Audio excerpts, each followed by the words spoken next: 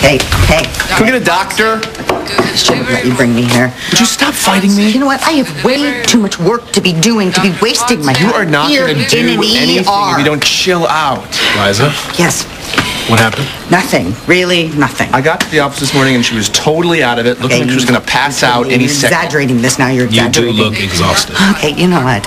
You try pulling an all-nighter when you're trying to fight a migraine.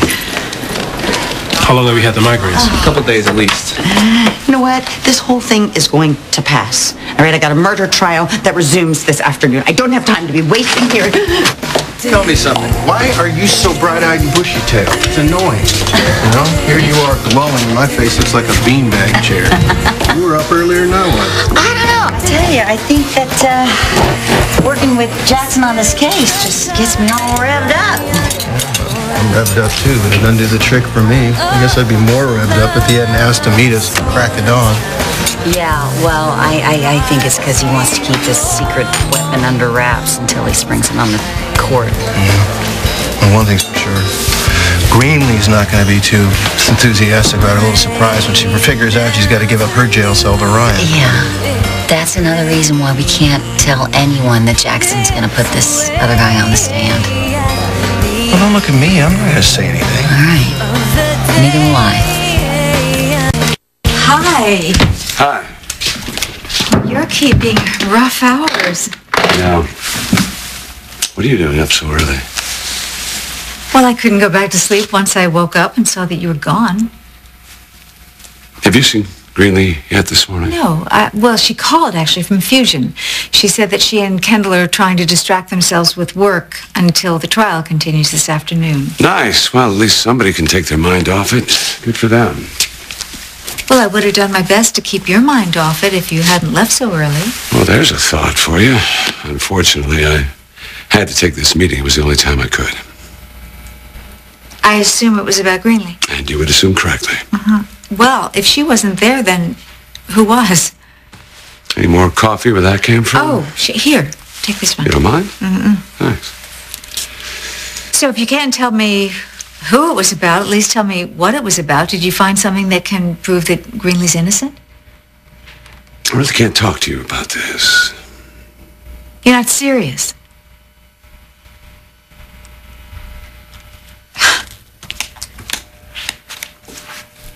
You don't trust me, do you?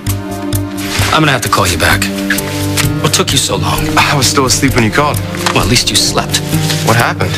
The press, they've been bombarding me with accusations that I somehow helped Scott steal the nanotech idea. But you had nothing to do with it, right? Exactly. That's why I need you and the rest of the Chandler IT team to blanket that message all over the internet. I'm talking RSS feeds, social networking sites, blogs. Blast them with posts. You make sure that they know that I was no way connected to my cousin's criminal activities.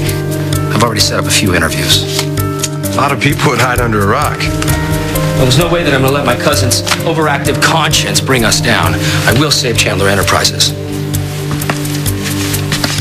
I might be able to help you with that.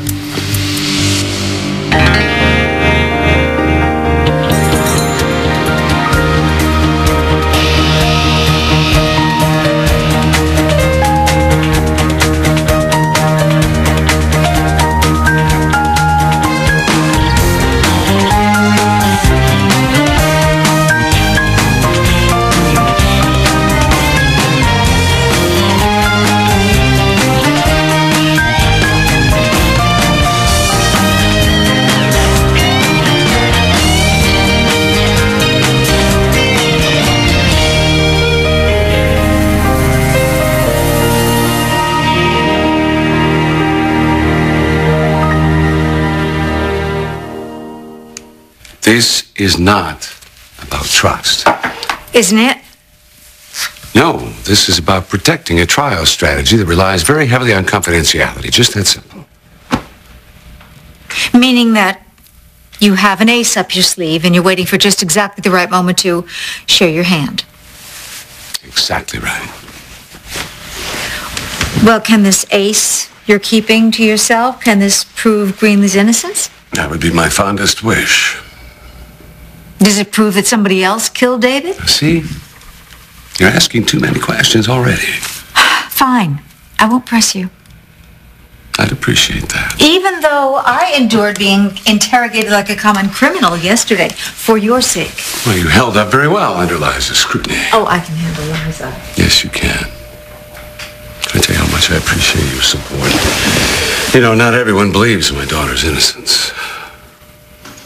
Well, I certainly want to do everything I can to help you. If there's anything else I can think of for you to do, I'll be sure to let you know. Actually, Jack, there is something else that we can do. What a great idea in the middle of the day. Come No, on. I mean, it's about our wedding. What about our wedding? We have to rethink it. The way Jackson builds a case, the way he pieces together the facts and the evidence, I mean, the man is really nothing short of inspiring. Yeah, he's Superman. Can we move on? It's okay, Dad, I get it, trust me. I even admit that I'm jealous. Who says I'm jealous? You're jealous? Yeah, I'm jealous. I mean, there he is, he's helping his daughter, and I can't do squat for mine. That's not true at all. That's ridiculous, man. You're always there for Marissa. I've seen you firsthand. You're always there to give her a shoulder to cry on, or a place to stay, something to eat, a hug. I wish I could do more. Really. I'm just watching this whole custody nightmare with JR spin out of control. The same way it did with Babe. And I feel even more helpless now. I know what you mean. I gotta admit, I'm more than a little worried about JR myself. You know, it's obvious he's on some kind of downward spiral. I tried talking to him. I did. I couldn't get through.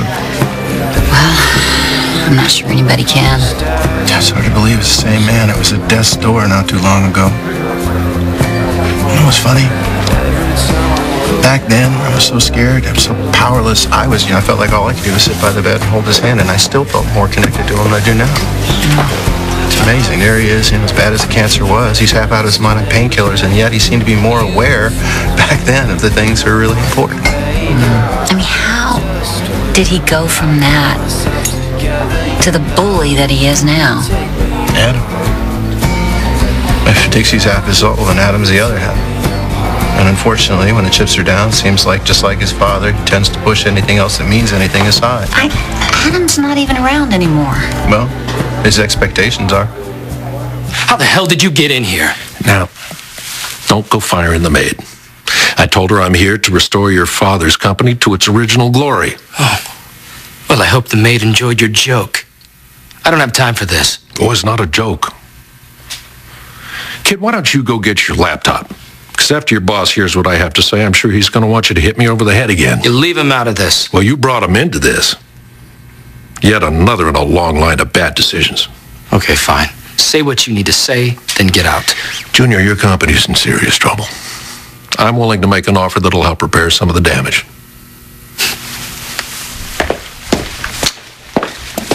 You're wasting my time. All right, I'll cut to the chase. We void the sale of Cortland to Chandler. You relinquish the nanotech patents and all the profits you've made off of it. Oh, would you like the gold watch my father gave me, too? Think about it. It'll restore your image and the public's faith in your company. There's no way I'd give all that up. Especially not to you. Well, why don't you just take some time, let it sink in. You realize it's the right thing to do. And if I don't?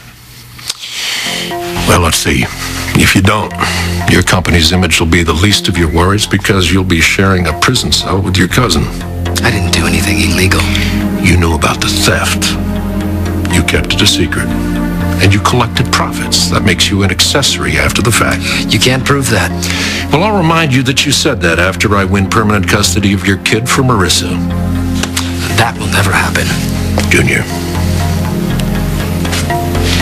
if you're willing to go up against me in court, I guarantee you will lose the only two things that you have left. A failing company and your freedom. How is she? I'm fine. The dizziness and headaches are a result of moderate dehydration and general exhaustion.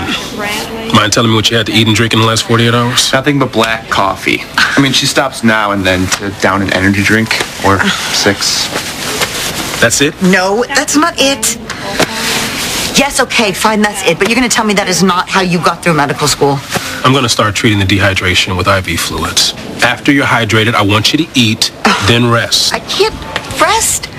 I have work to do. We're talking about your health, Liza. Yes, and I'm talking about a murder trial. I'm sure if I write the judge a note, he'll be more than willing to postpone. Okay, this is not a science fair.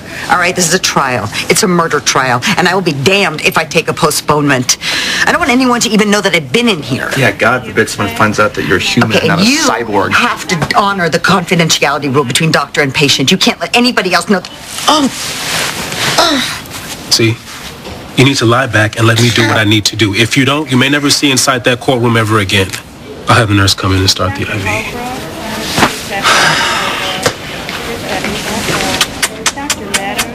Would you please stop gloating? I told you to watch all that caffeine. And I told you that I'm doing what's necessary to get through this trial. Don't you just listen to the doctors and stop pushing yourself like a maniac? By the way, you're welcome. For what? For catching you when you passed out. I can't help it. I got the mayor breathing down my neck. Tell me I've got to get a conviction, or I'm... What? I think I cannot mess up this job. It's all I've got. If you think that I'm just going to cave to your bluff,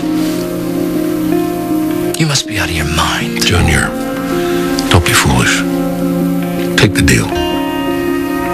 If you don't, you're going to be charged with fraud.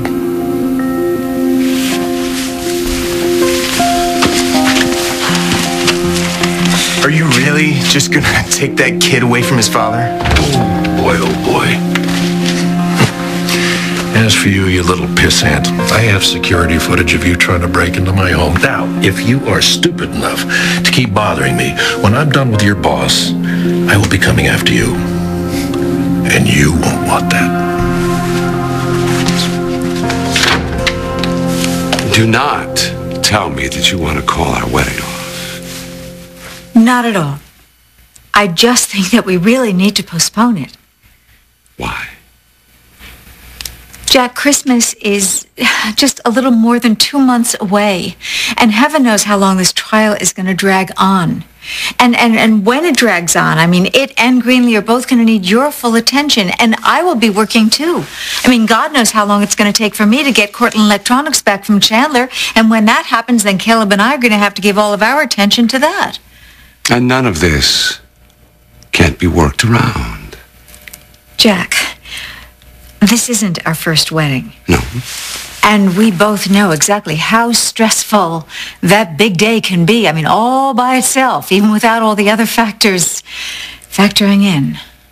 I'll tell you what I know, and that's that you wanted a holiday wedding, and by God, if that's what you want, that's what you're going to get. You are just so wonderful. All right. You're such a wonderful man. You are my hero. And thank you so much for being so supportive of my partnership with Caleb. I mean, that just really says a lot about the kind of man you are. Caleb is very lucky to have you on his side. I'm the one who's very lucky. Have you on my side. Yeah, let's not fight about it. Come here. Oh. No, I'll go. I'll take care of whoever it is. Thank you.